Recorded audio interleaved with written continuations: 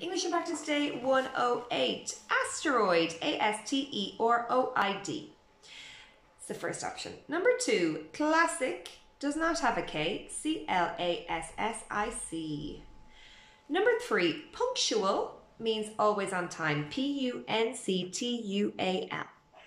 Number 4, sh sound, shadow, S-H. C-H for chef, C-I for musician, and T-I for station.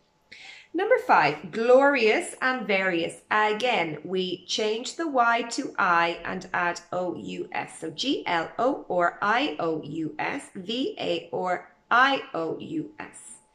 Number 6, clippers. Hair clippers, for example. Maybe some of you are cutting your hair, or your parents are cutting your hair with the hair clippers.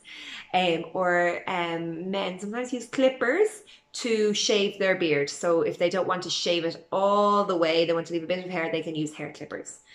They're always plural.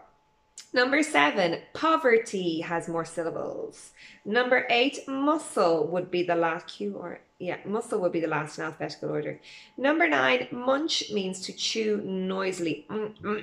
He munched on the biscuits. Number 10, I tied a ribbon in a big bow, B-O-W, on the bow of the tree, B-O-U-G-H. Number 11, I chose the brightest ribbon in the shop. Number 12, my friend will find. Will find is the verb group, will find.